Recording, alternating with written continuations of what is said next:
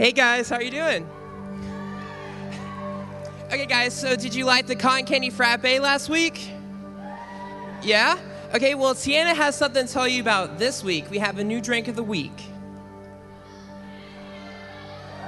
Hey guys.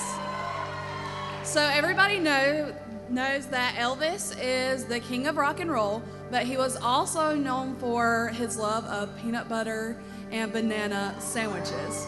So this week we have a frappe that has peanut butter and banana syrup. You can use any base for this, but we recommend coffee or vanilla. And it has Reese Pieces in it and on top, as well as whipped cream and peanut butter drizzle. So come to Blue Hill and get a coffee drink. Sorry, it's really foggy. Come get a coffee drink that's fit for Elvis.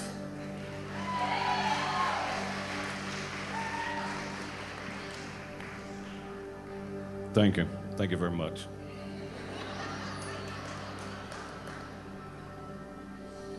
Well, it's a great Monday morning. Great to see you here and be a part. How's you doing, Swoo?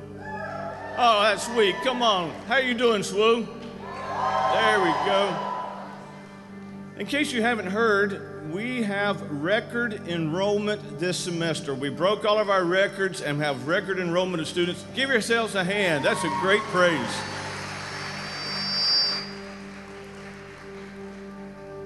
Now, we have plenty of room in chapel for everyone, but it does make it a little tight. And so to help out, we're roping off some of the rows in the back so that people will come in and sit down front. Then we will move the ropes when it gets close to the time so that people can come in. Ask you to be respectful of that, not, move the ropes yourself and go in and sit down. So that can help us out so everybody can find a seat and so everybody can be comfortable. And that is just great. But it's wonderful to know that we've broken another record. $3.99 is where we had always been, the highest record of on-campus living and residence, and we're well over that. And then I think that our total enrollment is somewhere just short of 800, something in that, high 700s. Is that right? Yeah. So give yourselves another hand for that. That's great. Well, we begin spiritual emphasis today. Tom Harding, senior pastor for Alive Wesleyan, will be sharing with us this morning, tonight at 7:30. Remember, Tuesday morning we have chapel 10:50, no 10:50 classes. So come on back here tonight and then in the morning. Yep, somebody giving a shout out for no classes at 10:50. That's great. And then tomorrow evening and ending out on Wednesday morning with chapel. We're also very happy to have Josh Lavender Band. They're the ones that are going to be leading us in our music and our time of singing and worship. And so it's just going to be a great time of seeing what the Lord has for us, of finding freedom in our relationship with Him. And so this is a great and wonderful day. The Lord is here to speak to you or to speak to your neighbor. And so this is a day that we should be happy and joyful because the Lord is going to speak and we're going to hear. Let's pray. Father, we thank you for this day, and we thank you for these people who have come to work in our vineyard for a while. We pray, Lord, we've prayed beforehand. We know that you have come before us and that you are here to meet us. And Lord, today, tonight, tomorrow night, Wednesday, throughout the semester, you're going to change hearts and lives. You're going to make us into the people you want us to be. And that you are going to have your rightful place as the King. And that you are the King of glory. And we want to sing that to you, proclaim who you are. And so, Lord, today we come expectant, lifting our voices, offering our hearts to you, Christ, our King. In His name we pray. Amen. Well, good morning. We're glad to be here with you. My name is not Josh Lavender. Josh will be with us tonight. He's flying in this afternoon, but we're the Josh Lavender Band, and we're excited to be with you. Would you stand with us as we begin this morning in worship? Would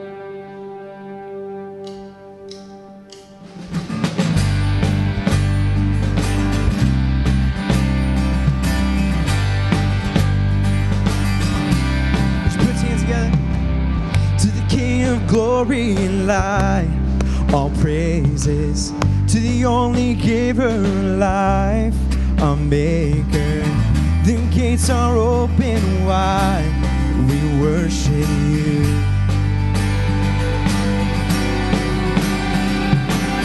Come see what love has done. Amazing. He bought us with his blood, our Savior. The cross is overcome. We worship you. Come on, Southern West End, sing it out. Shout, Hosanna, Jesus, he saves. Shout, Hosanna, he rose from the grave. Come and lift him up. We win up.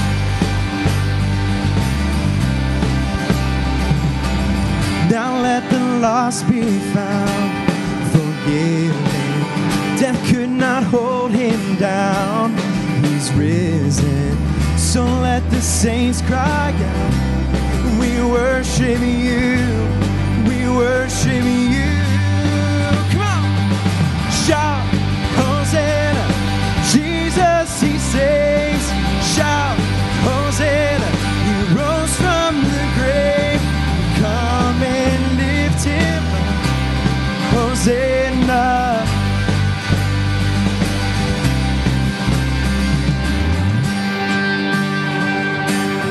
Sing out the same power.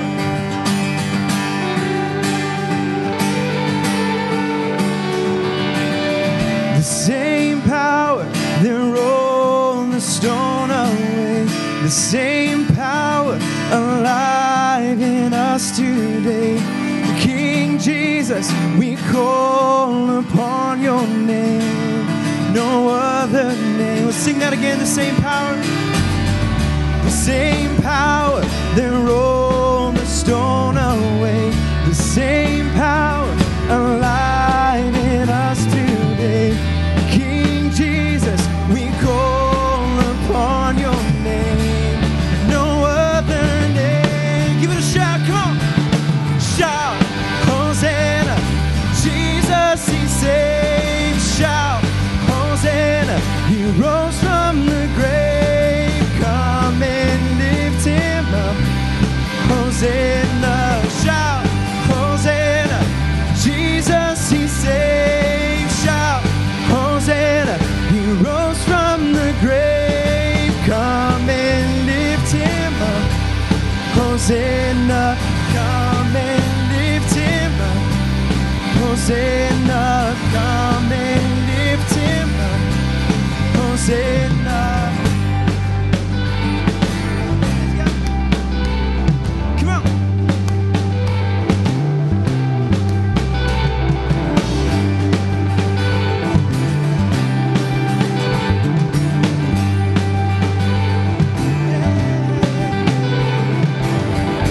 Give him praise this morning. Amen.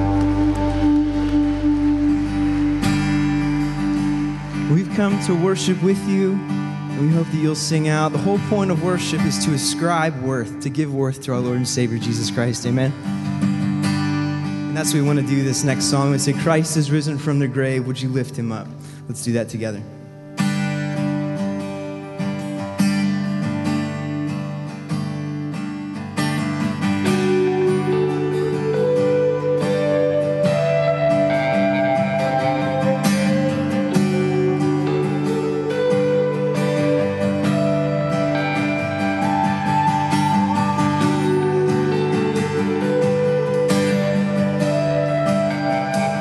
That no one caught.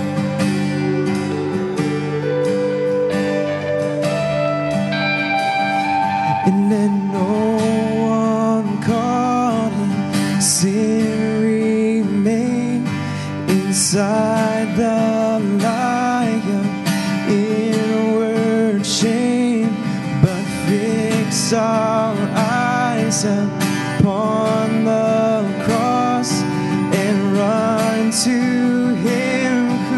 showed great love and bled for us.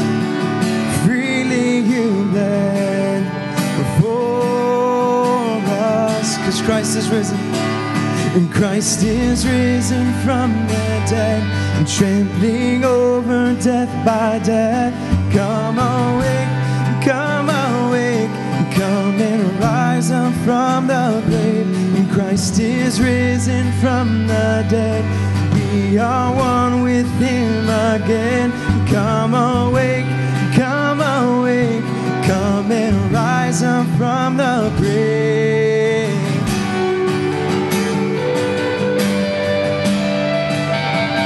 Come and rise beneath the weight, beneath the weight of all our sin. You bow to none but heaven's will. No scheme of hell, no scoffer's crown, no burden great can hold you down. In strength, come on, you reign forever. Let your church proclaim. Sing it together. The Christ is risen from the dead, trampling over death by death. Come awake, come awake, come and rise up from the grave. Christ is risen from the dead. We are one with him again. Come awake, come awake, come and rise up from the grave. And oh, death, where is your sting? Oh, hell, where is your victory? You know, church, come stand in the light. The glory of God has defeated the night. Sing it, oh, death, where is your sting? Come on. Oh, hell, where is your victory? No, church, come stand in the light. Our God is not dead, he's alive, he's alive. He's risen from the dead. Sing it out.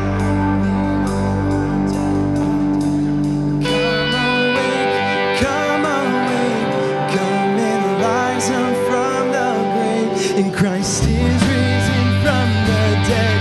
We are one with him again. Come awake, come awake, come and rise up from. Sing it again. Christ is risen from the dead, trampling over death by death. Come awake, come awake, come and rise up from the grave. Christ is risen from the dead. Come awake, come awake, come and rise up from the grave.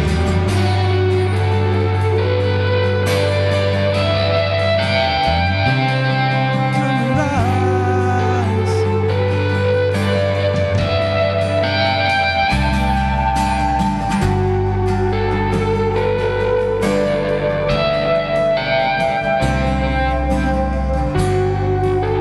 Just sing that one more time. And Christ is risen from the dead, trampling over death by death. Come awake, come awake, come and rise up from the. Sing it out. Christ is risen from the dead. We are one with him again. Come awake, come awake, come and rise up. Would you pray with me? Lord God, we come before you this morning as one body, just rejoicing for what you've done. You are our maker, our sustainer. You are the reason why we're here, and we just come before you and say, you are the one who saves. Hosanna, praise be to you and to you alone. Not only for what you've done, but just for who you are, Lord. And we thank you for your great love that's for each and every one of us, and we hope that something that is said or something that is sung this morning will change us because you are here. And we're just so thankful for you. We praise you in your name. Amen. You may be seated.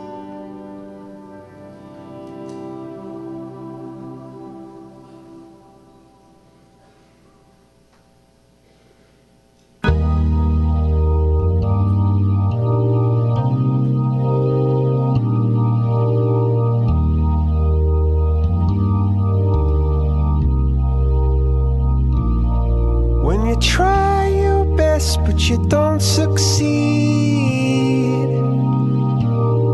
When you get what you want, but not what you need. When you feel so tired, but you can't sleep. Stuck in reverse,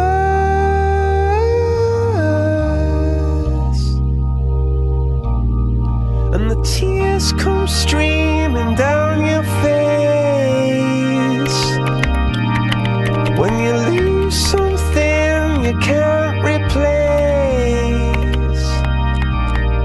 When you love someone but it goes to waste. Could it be worse?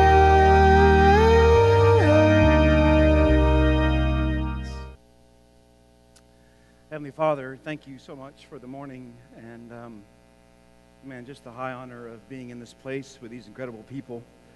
Thank you for the worship that has already been lifted in such a gifted, talented, spiritually sensitive way. And pray now, Lord, that you would move not just in my heart as the one who will proclaim the word this morning, but you would move in the hearts of those of us who will listen today. And that this is an event in such a way, Lord, that we decide whether or not we let you in any deeper than you currently are.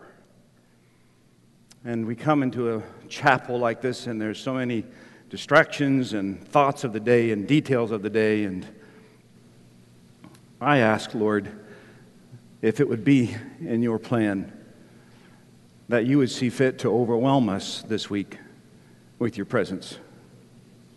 I boldly pray, Lord, for a spirit of repentance and a spirit of courage and faith to run across this campus in such a way that the next great move of God begins here. I pray for those folks who are living double lives, that they would find the freedom of a single life. I pray for those of us living with hypocrisy or self-righteousness, that we would be set free in being the humble beggar asking for bread. Hide me now in your cross, I pray, in order that you might receive the greatest amount of glory possible in your name. Amen. Man, so honored to be with you all today. This is my roots. These are my roots. This is where I was trained and met my wife and all that many years ago. And so just an honor to come and to be part of this service with you. And thank you to my brother Ken for inviting me to come and be a part. Now, this is going to be a little strange because this morning I'm basically going to give you an introduction. And then the rest of the week I'm going to give you the rest of the sermon. So this morning's all introductory material, and you'll know after this morning what it is we're going to talk about for the next couple of days together. And so not your typical message where I say, hey, listen to this story about Jesus, and here's some truth from it. But what I want to do this morning is kind of get a little autobiographical with you and share a little bit about a struggle in my life, and just to get very real with you about that struggle. And I've never given any of these messages before. They're all brand new, and they're what God laid on my heart for this group of people for this time. And so I asked you to kind of treat me with that sort of grace as you hear the message this morning. I have a question that has sort of been my nemesis, I guess, to be honest, for most of my life. And I still will have to tell you that the question still sort of haunts me. Don't get me wrong, I have an answer to the question. It's just not a great answer to the question. And to get at the question I want to ask you, I have to tell you a story. And the story goes all the way back to what I remember as a boy and going to what's called a state fair. Any state fair people out there, you know what a state fair is? And depending on the state you grew up in, that would depend on the weird factor at the state fair. And so the state fair is filled with rides, and like there's barns with cows in it, and there's funnel cakes, and there's all these different kinds of stuff. But the reason that I loved going to the state fair as a boy was because of the weirdos. Because there was going to be a weirdo. If there's ever going to be a weirdo, there's going to be a weirdo at the state fair. And so I remember one particular state fair because the weirdos there were Christian weirdos. Now, I'm a young boy, so I don't have any sense about what I should be doing and shouldn't be doing. But all I remember was that there were these state fair weirdo Christians. And I'm not talking necessarily about the insane Westboro Baptist weird stupidity stuff. But I'm talking about basically people who dressed a little differently than most people in society. And they wore their hair up in this little kind of a bun, like a sock had been rolled over their hair, something up here. And they had these long skirts that hid their ankles because apparently their ankles are incredibly sexy. And people would be turned on by their ankle bones, you know. And so they had to keep those covered, or maybe because they didn't like to shave. I don't know what the situation was, but all I remember was they were long. And the men, they were balding, and they had these deep red cheeks with broken blood vessels, and had these huge bellies of some sort that hid their belt buckle and everything else down there. And they kind of had this kind of moment, you know, where they were just kind of all around and they were kind of moving. And if there was a stereotype for snake-handling Christians, this was these people. These people were up there on the weird factor. Now, as a kid, I wasn't that bright. And as an adult, really, I'm not really that bright either. But I didn't know that I was supposed to avoid the weird Christians at the state fair. And so I got a box of popcorn, and man, I walked right up to them, and I was just watching these guys do their little weird thing at the state fair.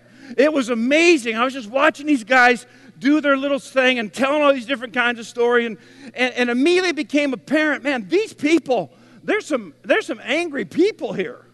You know, I was eating the popcorn and enjoying myself, and they're like yelling this turn or burn kind of stuff. And they hand out these little pieces of paper, which another freebie from the state fair. I grabbed one and had all these people that were like black shadows. And there was this place that was kind of filled with fire and evil and meanness and stuff and everything horrible. Justin Bieber, all this stuff was over there in the picture, you know, and so all this was happening, and it was great. I was loving it. I was like, man, this is the best place ever. And so I was watching all this unfold, and then the ringleader, Apostle Zedekiah, or Lord Voldemort, depending on what your generation is, he saw me there eating my popcorn, minding my own business. I'm just a little kid. I got a little propeller on my beanie cap. I'm just a little kid. And so he locks eyes with me, and he leans toward me, and he spit as much as he said, if you were to die today, that's kind of what he sounded like, do you know where you would spend eternity, boy? Now, I'm a young kid, and so I pretended like I didn't hear him, you know. I'm just there for the popcorn and the weirdos. And then he says, you, boy, if you were to die today, do you know where you would spend eternity? Now, to be honest, at first I was a little offended he called me boy. You don't call an alligator a lizard, do you? You know, what do you mean you're calling me boy? But anyway, he did. And to be honest, I was scared. I was there to watch the weirdos, not talk to them, and certainly not become one. But I'd been to the altar as a kid. In fact, I'd been several times. Anytime there's an altar call, I'm going just in case I need to clear something up. And my dad was a pastor, so I was kind of aware of spiritual things. So I say to the guy, yeah, I think I'd go to heaven. To which Apostle Zedekiah spewed back, how do you know, you heathen boy? And I'm assuming he thought I was heathen because I was wearing shorts. And he might have been a little flattered by my ankle bones. I don't know, but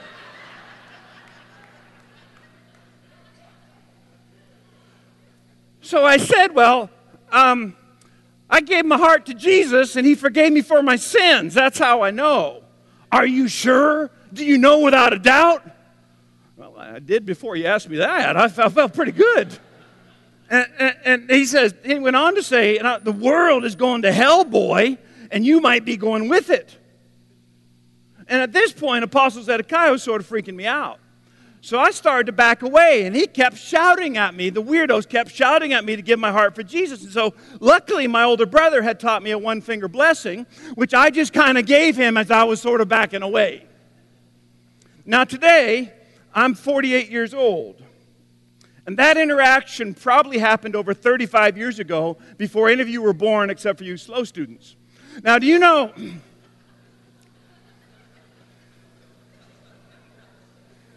of which I am one. So,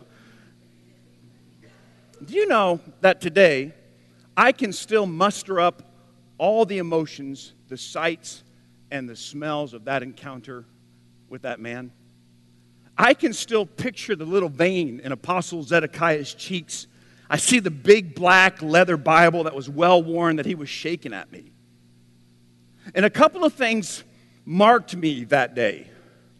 The first thing is that if that's what it means to follow God, then to be honest, I want nothing to do with that. If this is what God's love looks like, I don't need it. And if these people were sharing the love of Christ, it looked a whole lot like fear and anger to me. And so I decided I didn't want whatever he had. But it's really the second thing that marked me that day. That's the reason I kind of tell you that story. And to be honest with you, it's what we're going to talk about for the entire week we're together. It's the second thing that leads to the questions that I want to go after in all these services together. I walked away from Apostle Zedekiah with these two questions. Do I have a relationship with God? And if so, what does it look like? That question haunted me for some time as a believer, because there was a period of my life that I suspect some of you are in right now where I wasn't a Christian. I mean, I was raised in a Christian home, but I certainly rejected all that I was taught at that period of my life. I didn't care about Jesus. I didn't care about any pastor or any worship. I certainly didn't care about the Bible. I never read the thing. And I didn't care about church. Sunday was sleep in, morning time, and all that kind of stuff. And so if you would have asked me at that point in my life, hey, Tom, do you have a relationship with God? I would say, no, I don't. Maybe someday, but not today. Today I don't have a relationship with God. And then there were these other periods of my life where maybe some of you would find yourself, where I sort of backburnered the whole faith questions. If I figured if I could keep it on the back burner, but still on the stove, then I could do what I wanted to do with my life, and I could act the way that I wanted to act. Now, if you were to ask me at that point, hey, Tom, do you have a relationship with God? I would say, yes. I gave my heart to Jesus when I was a boy. But I was also doing a lot of things in my life that I knew weren't pleasing to Jesus. And so in a situation like this or whatever, I sort of felt a little two-faced.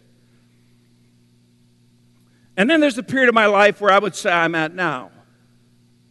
I've decided that I'm going to spend all the time that I have left on this planet in this full-bore, sold-out, the whole-out kind of relationship with God. I believe there's an afterlife. And I further believe that how I live my life today impacts whatever comes next in that life. And I believe Jesus died for my sins and he offers me forgiveness. Don't get me wrong, I don't want to pretend like I have all these answers. I really don't. I have a lot of questions, to be quite honest. But because I believe Jesus died for my sins and he's the only thing that I've discovered that could actually give me freedom and from guilt, shame kind of things, I now live my life for him. And this has been my life fairly consistently now for the last three decades or so. But here's my secret.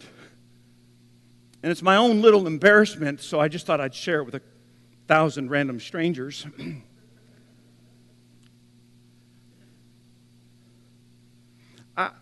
I still live with constant attention and constant searching in that relationship with God. And don't misunderstand me. I don't wonder if I have a relationship with God, and I'm not afraid of where I go when I die. I'm afraid of how I'm going to get there, but I'm not afraid of where I'm going to go once I get there. But my questions have more to do with this life. My searching has more to do with this deep desire to know God and to know him intimately. I don't want to know what some guy up in front of us is talking about. I don't want to know what they know about God. I want to know God intimately. I know I have a Savior. I don't doubt that. I know Jesus died for me, and I've settled all that. But my questions have to do with the Lord part. What does it mean for Tom to live as somebody who serves his Lord? And how do I know where I am in my relationship with God? So if you were to ask me, Tom, do you have a relationship with God? How do I know how to answer you? And if you said, Tom, what does your relationship with God look like? What am I supposed to say to that? Or if I were to ask you that question. Now, it's at this point in the message maybe that some of you might decide to sort of check out. But before you do that, let me kind of tell you why that question's important to me. And again, I apologize for being so autobiographical here, but I just wanted to come clean with you in some ways so you'll understand a little bit of the heart behind where we're going this week. I'm a husband, and I'm married to the most fantastic woman in the world for the last 27 years. And if there's anyone on the planet that I want to love well, it's my wife, Lisa. And yet, over our relationship, there have been countless times when we came to our own end as a married couple. We came to the end of our ropes in our relationship right after medical school. She's a physician in residency. We honestly wondered then if our relationship was going to survive. And we had 2 young kids at that time. And neither one of us will ever forget the day we stood in the driveway wondering how we were going to move forward and wondering if it would be best if we just kind of divided everything up and went different directions. And some of you come from a situation just like that. And there were times in our relationship where the finances were so tight that we had to pray that there'd be enough gas in our car so she could get to work. Now, I say all that to say the only option that we found as one who's just ahead of the journey for some of you, the only option that we found in a moment like that as we were looking at the people that we pledged to say I do and love forever, the only option we found in the driveway was God. Because the human element wasn't enough. Allow me just to go a little bit deeper. I have 3 wonderful kids. And kids don't come with manuals or textbooks. You can't. And you get them, and then you have to teach them how to survive the world.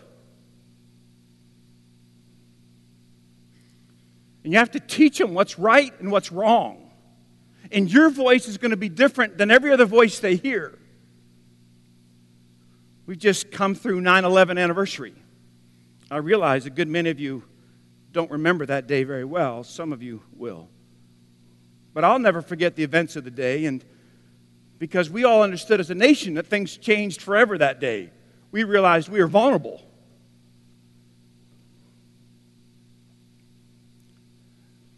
But what really got me was when my oldest kid, who was 4, she comes home from daycare, and she said that one of the kids in her class had told her Saddam Hussein was coming to kill her. And she was afraid.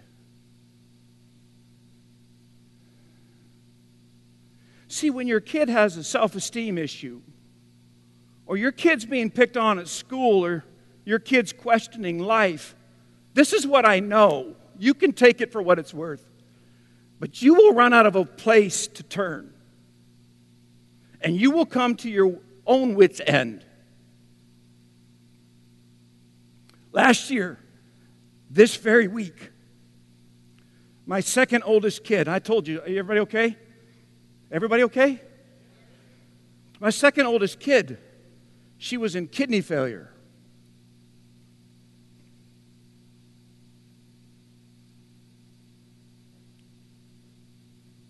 She's a cross-country runner, and so we had just finished running a race down in Colombia, and she ran her PR, which is personal record. But immediately following that race, she lost energy in a way that we had never seen before. She was bedridden. Not bedridden, but chair-ridden. And wasn't able to leave the house due to physical exhaustion. She had to turn her uniform back into the cross-country team within 2 weeks. And we started seeking out all this medical care. People started bringing books to the house to teach her because of the school she was missing.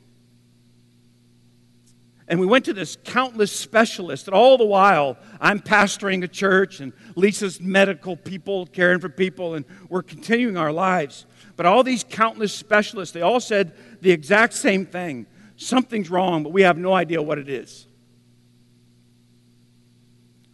And just to be honest, and I try not to be overly dramatic, but we went through 6 months there, and there was this period of time where my wife honestly thought my daughter was dying.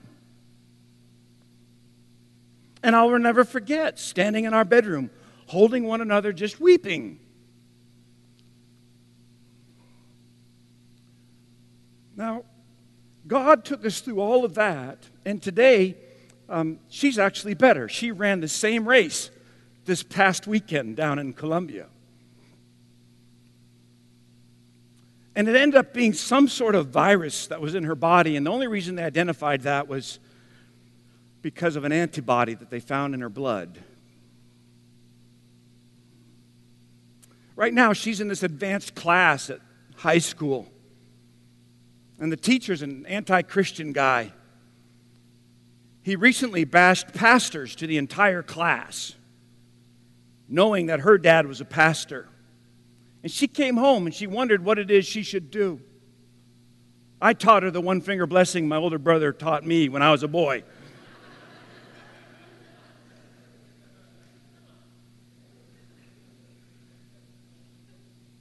Let me ask you a question.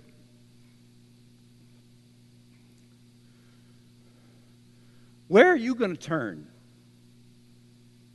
when my story becomes like your story? What is it you have planned? What are you going to do? I'm a pastor. My wife's a physician. We are blessed people. But we often meet people at the crisis moment in their lives. Last week, my wife visited a 43-year-old lady who's having hospice come in because the cancer is going to kill her. What would you say? Come on. Don't bail on me. Engage with me on this. What are you planning on saying? Because that time is coming. I've counseled a couple who recently discovered the other ones had multiple affairs, and the home is devastated, and so are the 2 kids. But their futures had a bomb dropped on it. There was a time when the weight and ministry of the church I currently serve and the critiques of the public that I was trying to reach were so great that I thought my psyche had broken. If that's possible, I don't know. And as we deal with these situations and others that are more serious, Lisa and I have often come to the end of our own strength and had to lean hard into this relationship with God because God stopped being a game. And let me just say respectfully, this is now on you. This is in this generation right now. Every one of us saw the pictures that came across the screens of the little Syrian boy who washed upon a shore. What are you going to say to that? What is your plan? Because it is our responsibility, and this is our world. Syria is being overrun by ISIS, and people, families just like yours, just like mine, are being forced from their homes because of a fanatical religious sect who's completely intolerant of those who believe differently than they do. Last night, 60 Minutes featured a story about this, and do you realize that ISIS is routinely destroying hundreds of thousands of Christian texts from the 1st century, the same century in which Jesus lived and taught? They are the ultimate bully group. What are you planning on saying? I know it's intense. Let me get a little more intense and then I'll finish. For me, at this point in my life, I no longer care what everybody's opinion is on any issue I've mentioned. Everybody seems to be an expert, and yet nobody seems to have any answers, at least as I see it. I don't want to hear what the liberals or the conservatives or the Democrats or the Republicans have to say. I don't want to hear what young people say. I don't want to hear what old people have to say. I really don't. What I want to know, not as a pastor, But just as a man, what I want to know is, what would God say to all those situations I mentioned? Don't you want to know that? I could care less what Trump or Clinton said about anything. What I want to know is, what is God going to say? And I don't share all this to bring you down, although I realize I've effectively done that. I share it to let you know this, that my relationship with God has moved from the time when I sat in a seat like you're sitting in, where God was an option, and it has moved into the category of God being an essential in my life. I'm not sowing wild oats. I'm not pretending like I'm a Christian here and then doing something totally different on Friday night. I'm not trying to be the big man on campus. I realize I'm not going to be the star of the team, so I don't have to live up to that sort of identity. I'm not the life of the party, and I'm not trying to discover who I am. What I am is this: I'm a husband, a father, and a pastor who at times is scared to death, and I need God.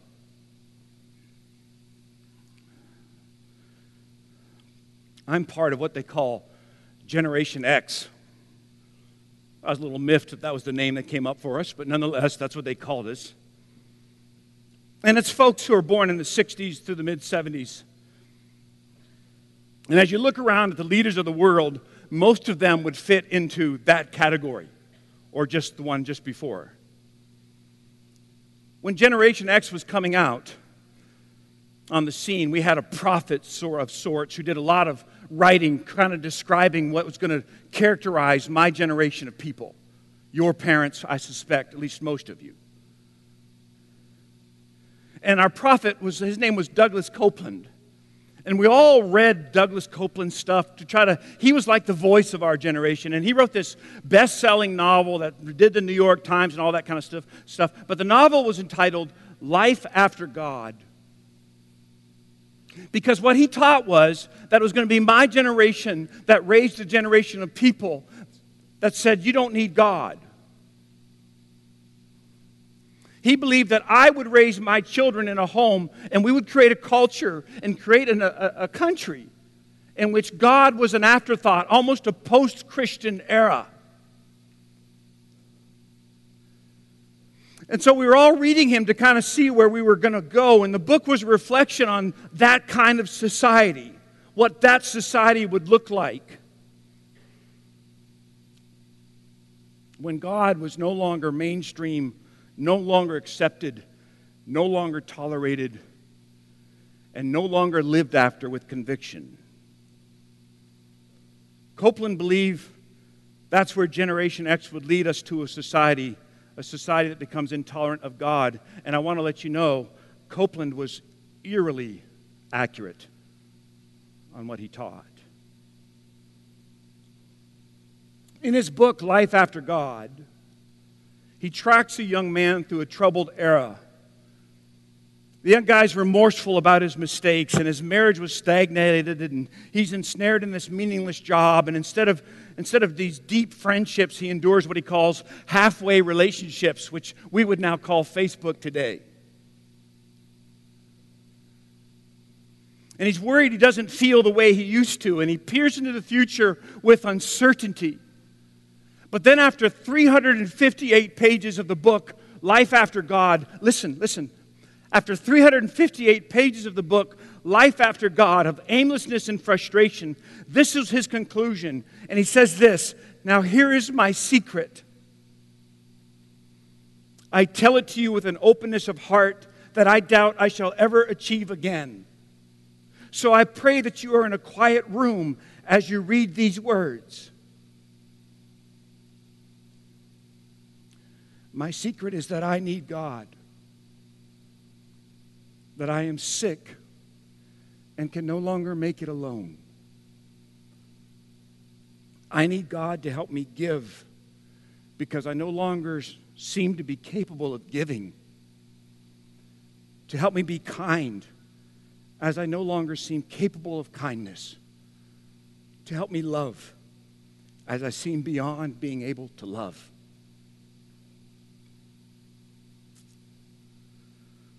Like Copeland's character, maybe some of you have a secret too.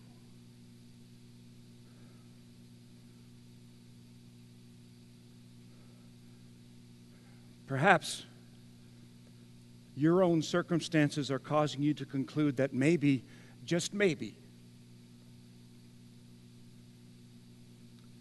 you need God as well.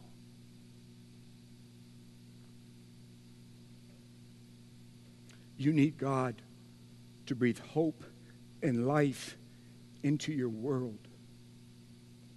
Or maybe you need Him to knock the crust off a heart that's corroded with self-interest and cynicism. Or maybe you need Him to break through the duality of your life, where you pretend you're one person here, but you're another person there.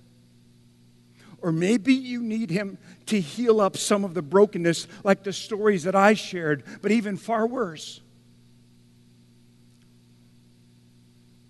Maybe you need Him to touch your sexuality. Maybe you need Him to touch some of the mistakes you made in your life sexually. And some of you, maybe you're kind of like me, that little kid. I know I need Him. I'm just not sure why.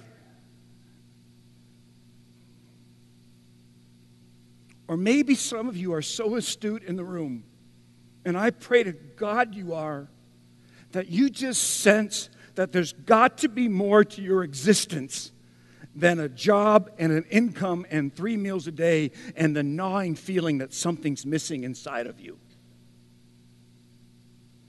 And you'd like to get at the truth, but you're not sure how, and you're a little afraid of what you might find. Or maybe some of you tried this truth, but you couldn't hold it, and you're afraid to try it again. Now, I don't know if you believe in the Bible being the Word of God. I do. If you do, I think it's important for you to hear what the Bible says about this relationship with God business. Jeremiah said, I know the plans I have for you, in the book of Jeremiah. Plans to prosper you and not to harm you. Plans to give you hope and a future. That sounds like a God that has a relationship with me. The Gospel of John. He was in the world, and through the world was made through Him. The world did not recognize Him. He came to that which was His own, but His own did not receive Him. Watch this.